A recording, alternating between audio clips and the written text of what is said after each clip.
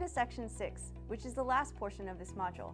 In this section, we'll focus on self-assessment and reflection.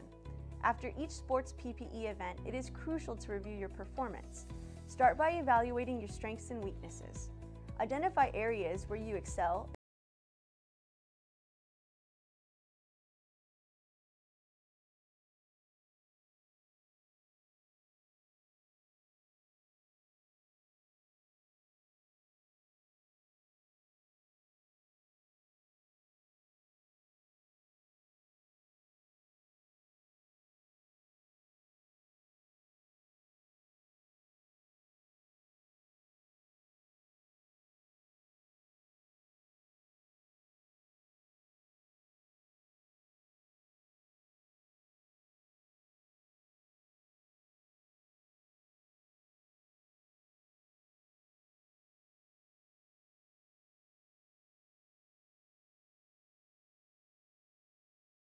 Approach feedback with an open mind and a willingness to learn.